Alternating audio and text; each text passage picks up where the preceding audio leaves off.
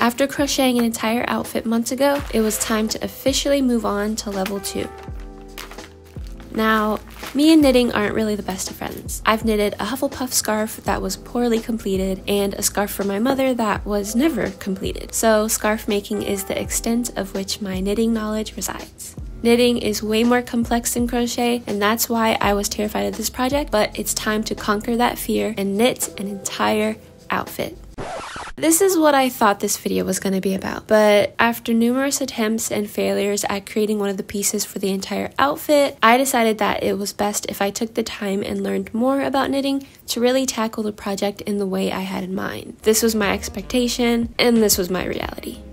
And I'll admit, I was sad. I spent a long portion of the past couple weeks working on this skirt. I was disheartened when I finished it and it looked like beautifully colored mess. I even broke a needle in the process. So I decided to just stick with what I enjoy making the most and hopefully I'm good at: cardigans. My first ever project was a cardigan, so it was only fitting that I started to conquer knitting with just that, a cardigan. The last time I knitted was December 2021, and everything that I knew about anything was gone from my mind. So I needed a refresher. Hello, my best educational friend. Here I return to learn more from you. Before I worked on any project, even that skirt thingy I showed earlier, I spent time refreshing my mind with the world of knitting. After looking through a bunch of videos, I first learned how to do a long tail cast on, which I don't even know why there's so many different ways to cast on, but I guess the more I knit, the more I'll learn. I then did a refresher on how to do the knit stitch, the purl stitch, and eventually casting off.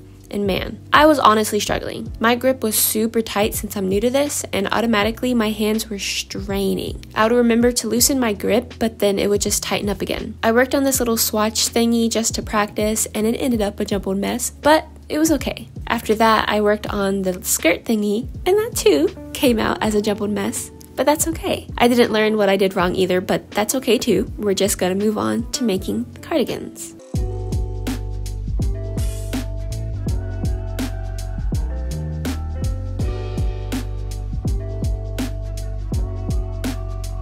For the first cardigan, I knew I wanted to make a long white oversized cardigan, but I didn't think I had enough yarn for that. So instead, I decided on a striped neutral toned cardigan that only required the yarn that I already had. Since cardigans are mainly made up of the same parts, I thought it would be pretty simple. Make a front panel, a back panel, 2 arm panels, 2 cuffs, a bottom ribbing, and a button band. After learning the rib stitch, I realized I could just continue knitting without having to sew the cuffs or bottom band onto the panels like in crochet. You can continue in crochet too, you would just have to crochet on the side to get to the top of the ribbing. I took all my measurements such as my shoulder width, arm length, arm circumference, wrist circumference, and then decided on how long I wanted the cardigan to be as I went along. Since I originated with crochet, figuring out measurements with knitting was confusing to me, since in crochet all I had to do was crochet a chain until it matched the length of what I needed it to be. But in knitting, since your chain or cast on stays on the needles, you can't just measure it. But I was not about to do gauge. I'm so sorry, but I don't have that patience. So what I did to figure out the proper measurements throughout each piece was measure the yarn until it was the length I needed it, then casted it onto the needle, then pushed the stitches onto the wire of the needle and brought it to the area in which it was for to see if it was the right size. This probably wouldn't work if you're making things for other people to their exact size or if you're using just regular knitting needles, but it worked for me, so I went with it.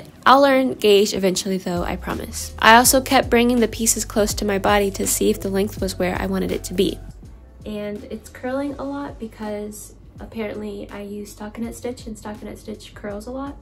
So once it's attached, the curling will go away. So it looks really small, but it's the right size for the front panel. But once I finished all the pieces, I began sewing them together. Sewing the pieces on is so different from crochet. Trying to figure out how to do it was making me want to cry, and I kept having to take apart the sewing jobs, which made me feel like a failure. And when I tried looking it up on YouTube, I was confused on what I was supposed to even look up. But I eventually found how to sew everything together with online resources. After I finished the cardigan, I took like a week off in order to bring life back to my hands because they hurt so bad during this process that even when I was trying to go to sleep, they would pulsate, and that was just a very painful experience.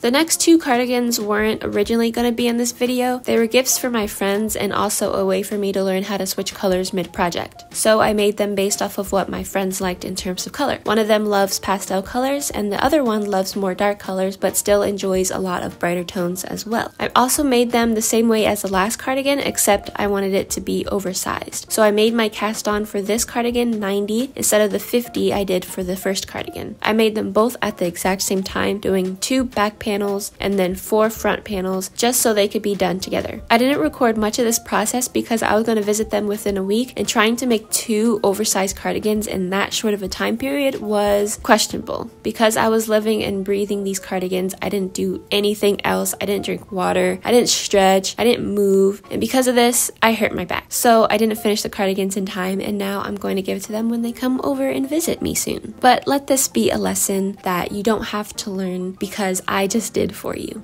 Take care of yourself, please. Keep your back straight while working, or work on an elevated surface instead of the floor like I do. Don't let the end result cloud you from the life you live, because you'll just end up with a bad back.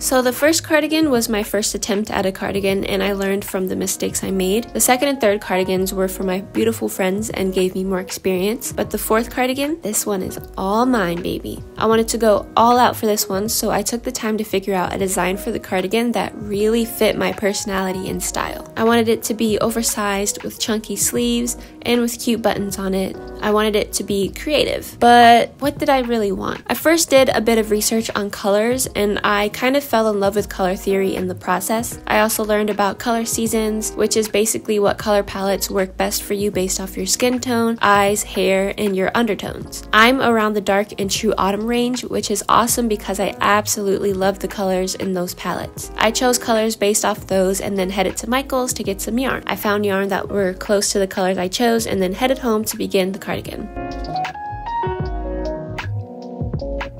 I played around with the design some more and had a hard time choosing, but eventually decided on this one. I thought it would be cool to break down everything I did from here on out, so if you want to remake this cardigan, then you can, especially if you've never knitted before. So here are some quick tutorials for you. To start knitting anything, you have to cast on. I used the long tail cast on for the cardigans in this video. The long tail cast on basically tells you how long the project will be with the long tail, if that makes sense. So first, you take the end of the yarn you want to use. Say you want to cast on 40 stitches. What you'll do is wrap the yarn around your finger 10 times,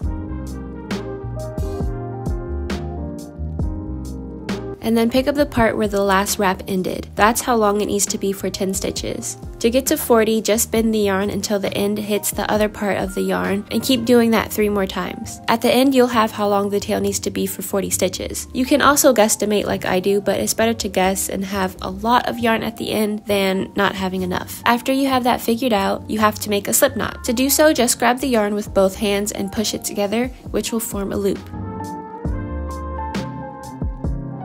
Then put your fingers inside the loop and pull the yarn through. Insert one needle into that loop and tighten the bottom by pulling both of the ends, and you have your slip knot. To cast on your stitches, take the tail side of your yarn and put it inside your hand. Then you're going to put your thumb under that yarn and loop the yarn over your thumb like this. Then take your needle and push it into that loop on your thumb so the needle and your thumb are cuddled together. Then with your other hand, take that yarn that's connected to the ball of yarn and wrap it behind the same needle. Then push the loop on your thumb over the needle and pull the tail end of the yarn to create the stitch. And there you have your second cast on. I'm going to show it to you one more time just in case.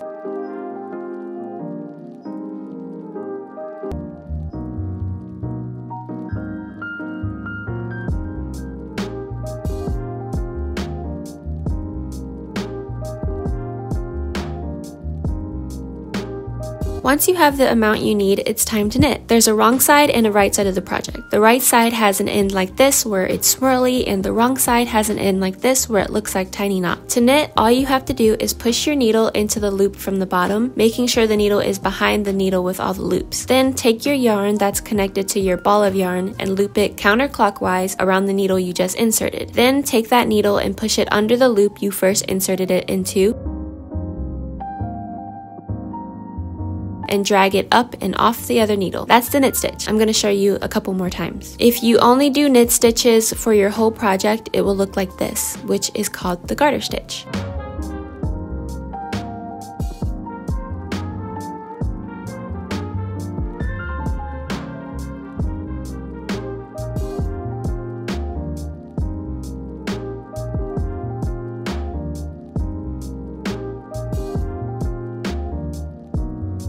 To purl, take your needle and insert it into the loop downwards and in the front. Then take the yarn that's attached to the ball and loop it counterclockwise around the needle you just inserted. Then take that needle and push it up into the loop we inserted it into, making sure the yarn we looped around doesn't fall, and drag it off the needle. If you do one row of only knit and then one row of only purl for your entire project, it will look like this, which is called the stockinette stitch. Also, ignore that loop hanging off. I did that on purpose and it is of no importance.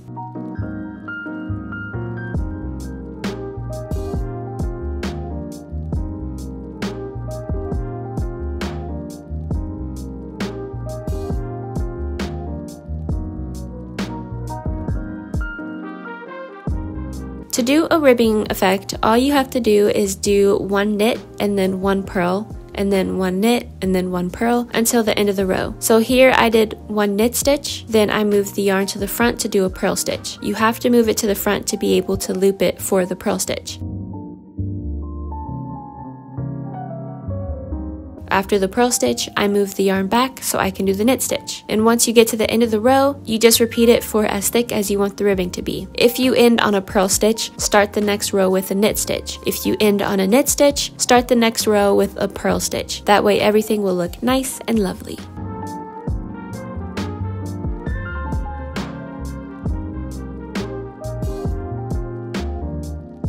To add a new color, make sure you're doing it on the right side every time you add a new color. All you have to do is start as if you're about to knit, so insert your needle into the loop knitwise, then grab your new color and loop it around the needle. Then finish the knit stitch with that color. Then for the rest of the row, continue knitting with the new color. The first stitch will be loose until the third row, so finish your row and then turn your work.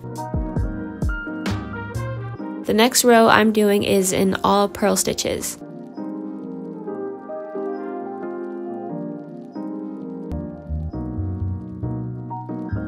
At the end, purl the loose end like the rest of the work and pull the ends to tighten. Turn your work and continue on doing what you need to do for your project.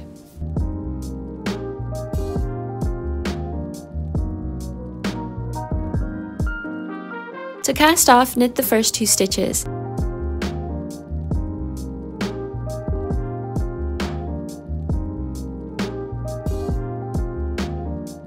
Then insert your needle into the bottom loop on the opposite needle and pull that over the top loop. Doing this takes the stitches off your needle to end the project. Do this for every stitch until you have one more loop on your needle.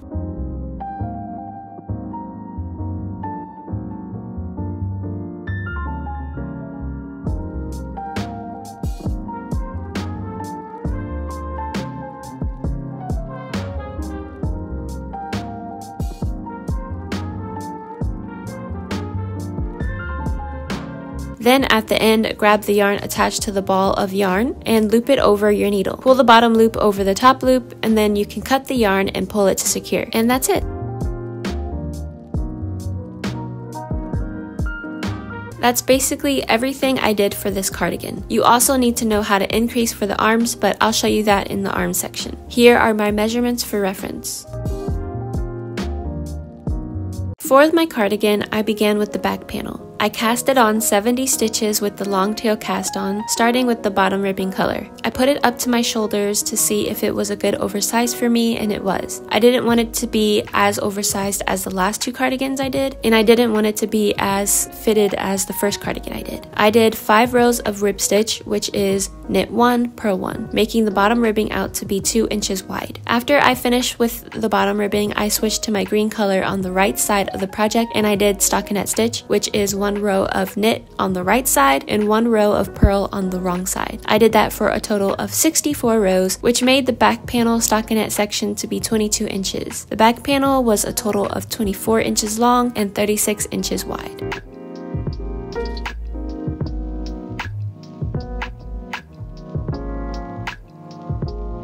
For the front panels, I originally did a cast on of 40 stitches, but I realized that if I did 2 panels for the front with 40 stitches, that would be a total of 80 stitches, which means the front panels would be too big because the back panel is only 70 stitches wide.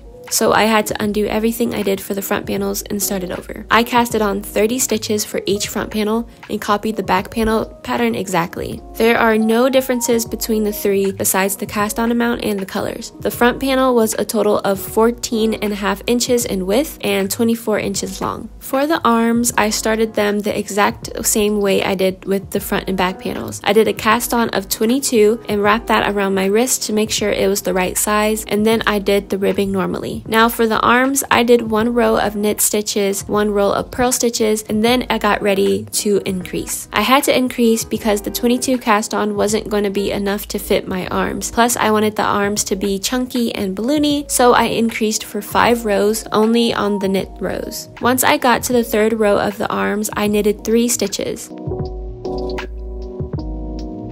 Once I got to the 4th stitch, I added an increase. To increase, insert the needle as if you were about to knit, and then wrap the yarn over as if you're about to knit. Then continue the knitting motion, but don't push the yarn off the needle like you usually would. Instead, twist the needle towards the back and insert it downwards into the same loop that's on the opposite needle. Wrap the yarn over the needle again like you did earlier, and pull the needle through the loop. Then push it off the opposite needle. That's an increase. I increased into every 4th stitch. So I knit 3 and then increased, and then knit 3 and then increased until the end of the row.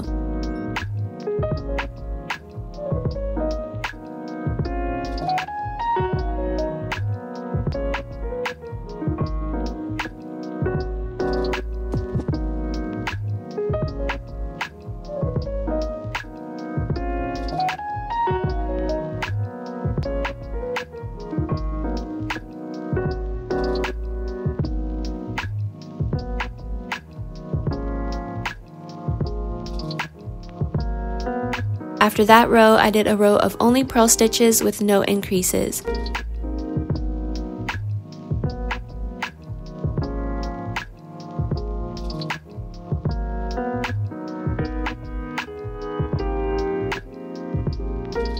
Then when I got back to the knit row, I knit 3 and then increased 1, and then knit 3 and then increased 1 until the end of the row. I did this for a total of 5 knit rows. After the increased rows, I knitted the rest of the arm sleeve as normal until it was the length I desired. And when I say normal, I mean 1 row knit, no increases, 1 row purl, no increases. The arm was a total of 10 inches of stockinette stitch, 12 inches in total length, and 26 inches wide. After finishing the arms, it was time to sew everything together. I started with the front and the back panel, which was pretty simple. What I did was align both panels with their casted off ends touching each other. Then I took my darning needle and cut a long piece of yarn to sew everything together. I inserted my darning needle with the yarn into the closest V-loop stitch to the casted off edge of one of the panels and pulled the yarn through that. Then I entered the darning needle into the closest V-loop stitch in the other panel. I like to do it with the front panel on the top of the back panel. I do this until the end, pulling as I go so it'll leave this section looking seamless.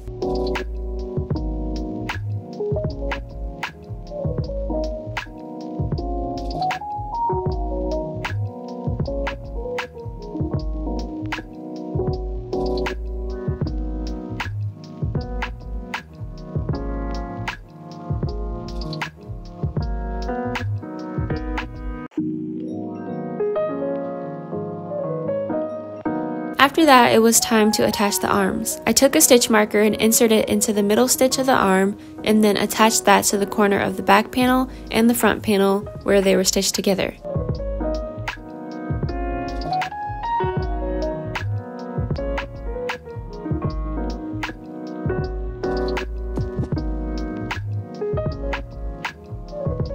I then took even more stitch markers and attached them to one side so it could align properly. I messed up on this part so many times on my first cardigan, so take your time. To sew it together, I just inserted my darning needle into the closest V to the cast off edge of the arm and pull it through. But for the other panel, I pushed my darning needle inside the middle of the stitch to find a little bar stitch thingy inside and pulled through that. I went back and forth to attach the arm.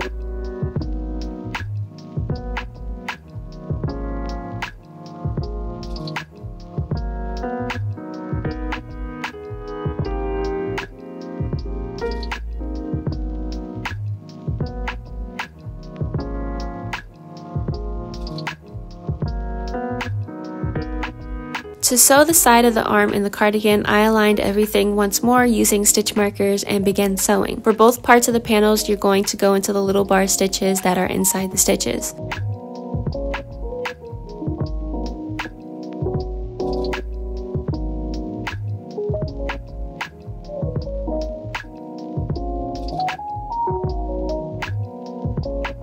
After everything is attached, I then added the button band. It's pretty easy, but you have to make sure you have a long enough cord to do the button band. I'm not sure you'd be able to make it without circular needles. To make the button band, all you have to do is insert your needle into the side of the front panel and then wrap your yarn around the needle and then pull it through, making loops on your needle. You can go into every space, but I tend to skip random spaces since my cord isn't that long. Once I reached the end, I turned my work around and went into each stitch with knit 1, purl 1 to make a ribbing effect. If you end on a purl stitch, start the next row with a knit. If you end on a knit stitch, start the next row with a purl stitch. On the second row, I added the buttonholes. To make the buttonholes, I first added a stitch markers to where I wanted the holes to be. I made them 8 stitches apart. All you have to do is knit and purl until you reach the stitch with the stitch marker. Then insert your needle into that stitch and the stitch underneath it and knit or purl those 2 stitches together.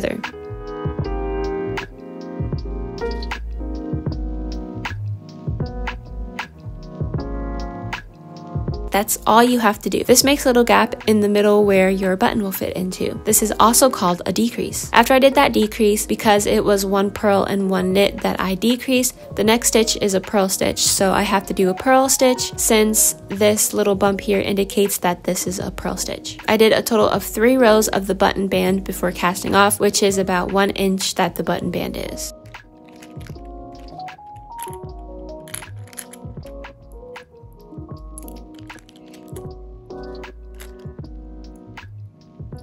After I sewed on my buttons, I was done. To sew buttons, I have a tutorial I used linked in the description, as well as other tutorials that helped me learn how to knit in case you want more in-depth help. The last thing I had to do was weave in my ends. To do this, I just inserted one of the ends into a darning needle and weaved them into the sides where there were loops. I then pushed the darning needle in a spiral into the loop and pulled the ends through.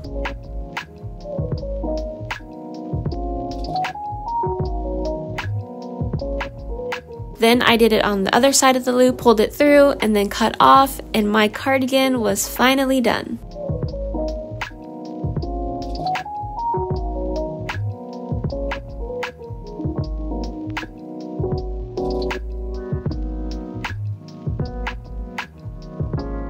So here are all the cardigans. I weaved in all of the ends and I added buttons to a couple more of them, and now I'm going to show you what they look like. So this was the first cardigan that I did as shown in the video. There's a lot of mistakes on this cardigan. For one, the armhole area is pretty tight, I should have made the front and the back just a tiny bit more longer so that it won't be directly under my underarm. But if you wanted to make like a more tight fitted cardigan like this, then I would suggest just making the arm a little bit bigger, just so it's not uncomfortable right here, because it is pretty, like you can feel it, and it's just like you just want to pull on it. So the second thing I don't like about this cardigan is that the front is very small. I prefer having my cardigan kind of like a little bit more towards the center, and this one is kind of just hanging on the sides. And even if I did add buttons, it would have been just kind of pulling it, and it would look kind of awkward. The third thing I don't like is how big the button band is. I kind of wish I made a smaller button band, but then this part would have been even smaller, so. But besides that, the pattern is pretty simple. It's pretty warm and cozy, which is interesting because when I was making it, I didn't like the feeling of the yarn at all, but now it's very soft, even though I haven't washed it or did that thing that people do, I didn't block it yet. Okay, so this is the second cardigan that I made. This one and the next one is actually gifts for my friends, but I wanted to show them in the video since they were also kind of practice for me on making cardigans. I love the length of it. I love how it's like kind of higher in the front and it kind of drifts towards the back, even though I did the front and the back the exact same way. And at first I didn't have buttons on here, but I decided to add buttons. So this is what it looks like when it's buttoned up, and I love how drapey it is, and you can kind of pull it in the back, like to have it like fully go down and like be drapey, I guess. I don't know the words for this, but it's really cute. I love how soft it is. Two things I do not like, unfortunately, and I feel bad for my friends about this, but the first thing is that it is this type of yarn sheds so much, and I didn't know this until I was like halfway done making the cardigans, but this yarn is so soft, but I don't know why it sheds so much. It's alpaca wool with acrylic, but you would literally have to have a lint roller with you all the time if you were to wear this, especially if you're wearing something black on the inside. So this is the second one that I made for another friend. It's almost the exact same pattern, just different colors, and I feel like adding the buttons on here really upgraded it because I didn't have buttons on it before, and I don't know, it solidifies it when there's buttons, so I added some buttons on there. But this is what it looks like, super cute.